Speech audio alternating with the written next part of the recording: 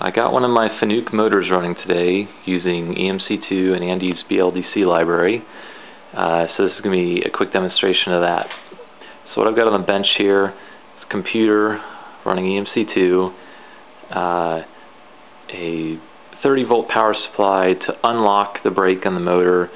The black box above it is a high voltage power supply that I have running at about 130 volts to power the drive for the motor.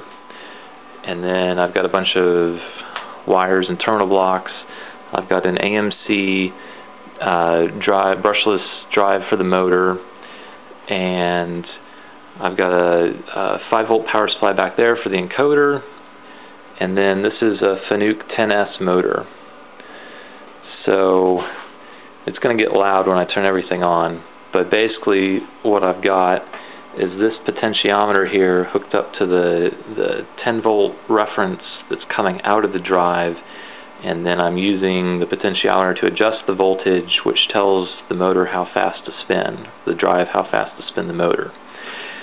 And so I'm taking out of the encoder the C1, C2, C4, and C8 signals, taking those into the parallel port of the computer.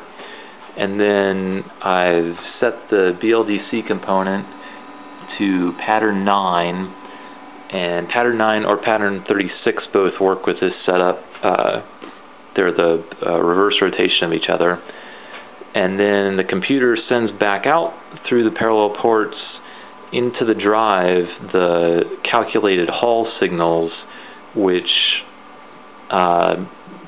lets the drive run the motor. So if you pick the wrong pattern, the drive faults, the little red light turns on and it doesn't work right. Okay, so here we go. So first turn on the brake power supply,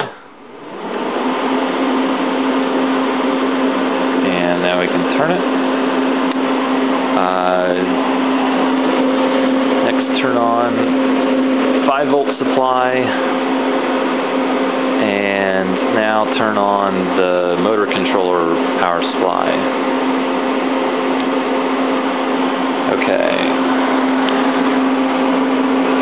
And here we go.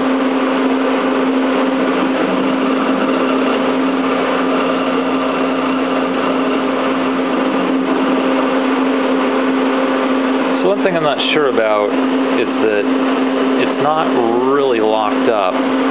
I think that's because of how I have the drive set up, but I'm not sure about that. Anyway, now I'm going to try and read the RPM off the motor. I've got a piece of black tape with a shiny mark on it there for that.